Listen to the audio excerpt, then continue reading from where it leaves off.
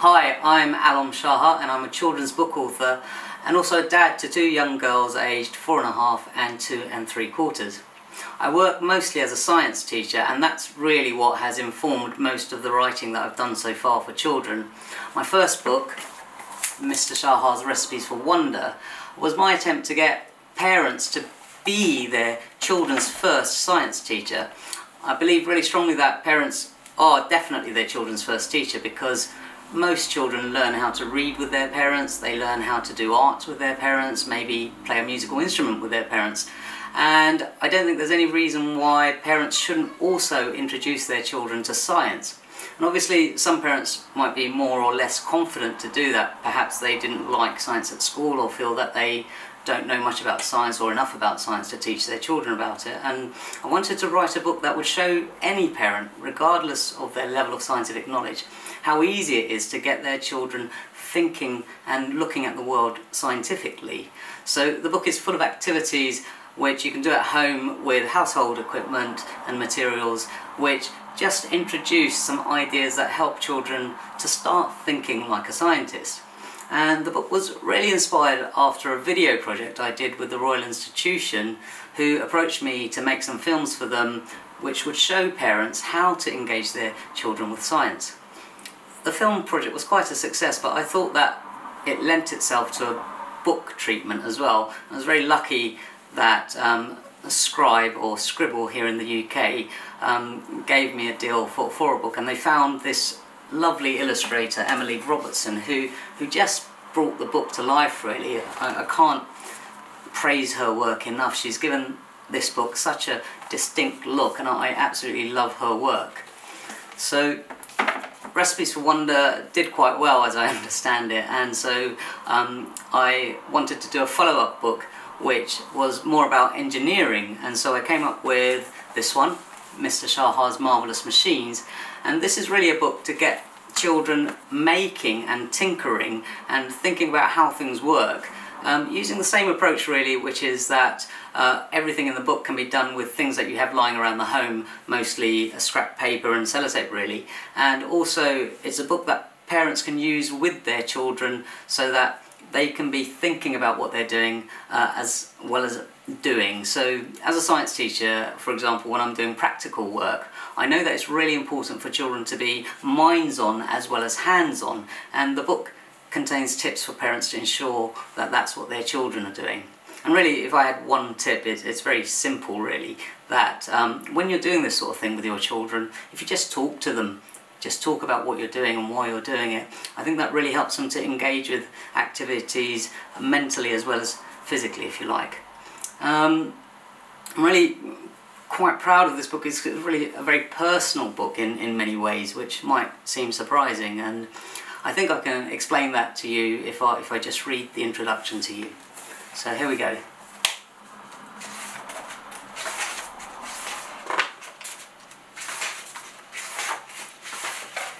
Can't find the introduction, hold on. Here we go. So the introduction is called The Joy of Making. I was born in a little village in Sylhet, Bangladesh. Back in 1973, there was no electricity or running water, but there were lots of wide open spaces to run around in, a massive pond to swim in, and no shortage of ways for a child like me to have fun. My family grew most of their own food and made lots of the everyday things they needed for themselves, including clothes, baskets, toothbrushes, and hand fans for keeping them cool.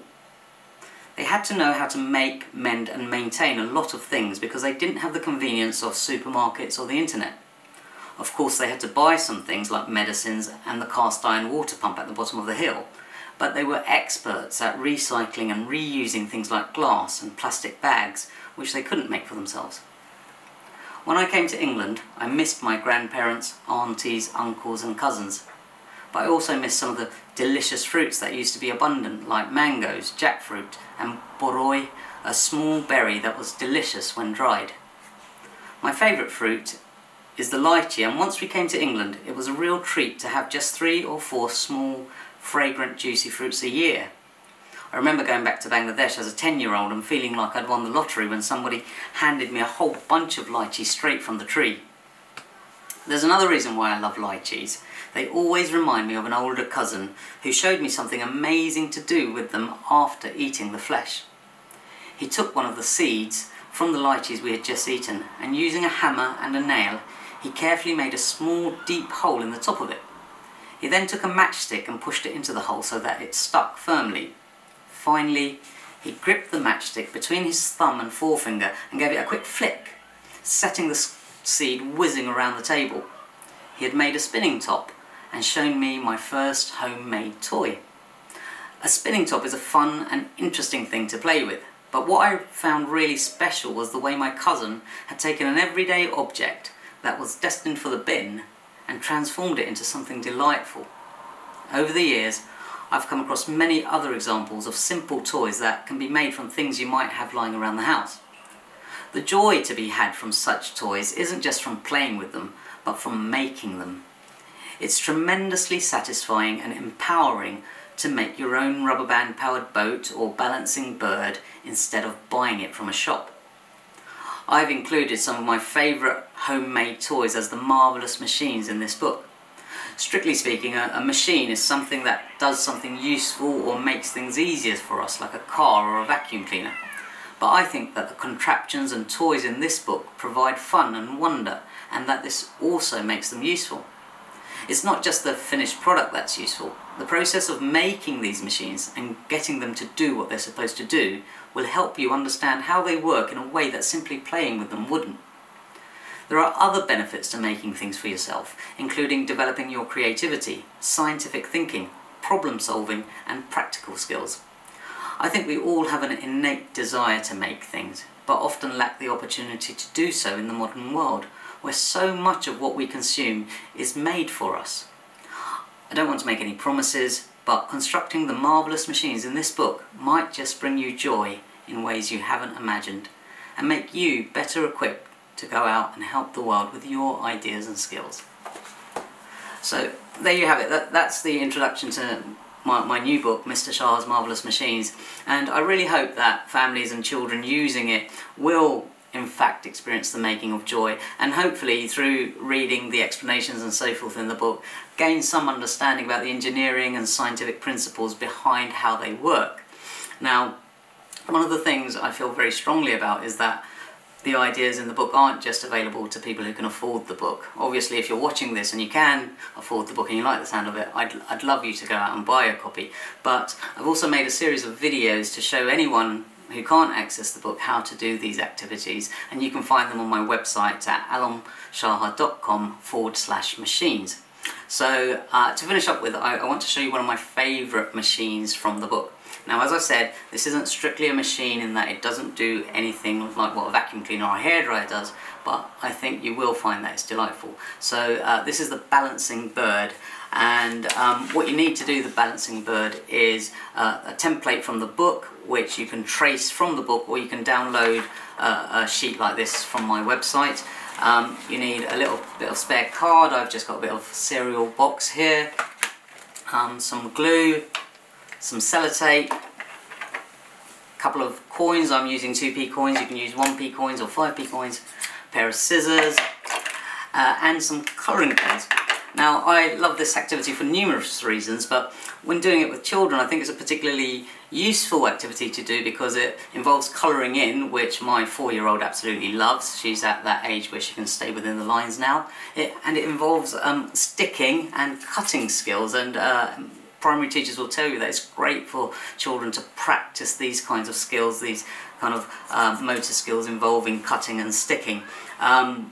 So there's lots to be got out of this activity, but most of all, as I hope I'll show you in a minute, it's just utterly delightful. So as I said, first thing to do is to get hold of a piece of paper where you've got this template, either that you've copied from the book or you've downloaded from my website, and before doing anything else I would decorate the bird. So I'm going to do that for you now. I think most children would do a better job than me. I'm going to do quite a rushed job now, just so you can see that it looks a lot nicer if you decorate it.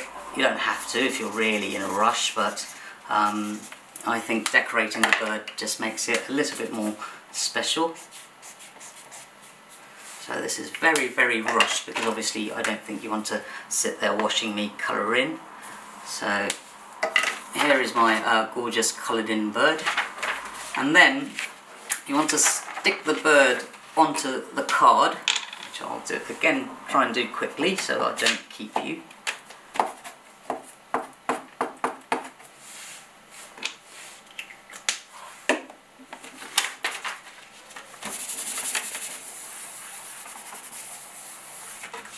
Okay, so that's stuck to the card, and I'm just going to now cut out the bird shape.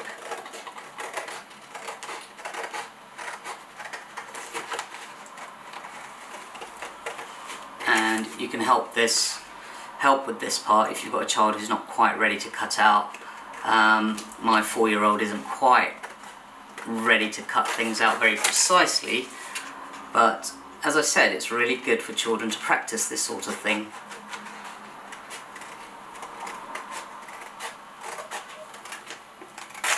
And I've used a bit of printer paper, but you can literally use scrap paper to print the bird out or to trace the bird.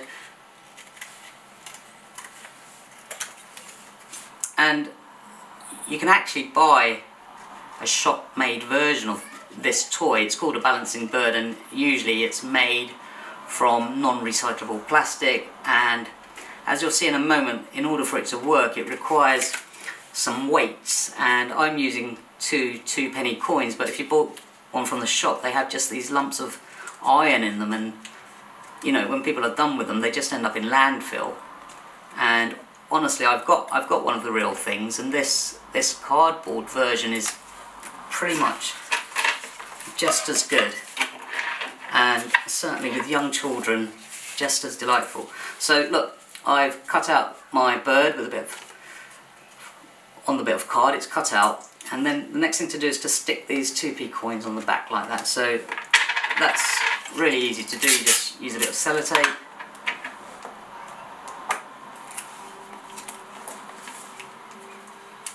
So that's one.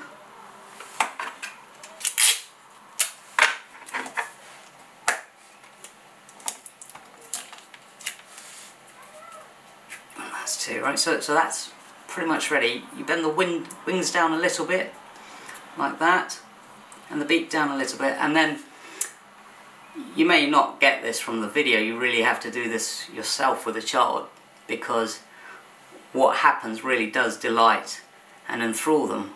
What you'll find is that the bird will balance on your finger like that, and I assure you that most children find that absolutely delightful.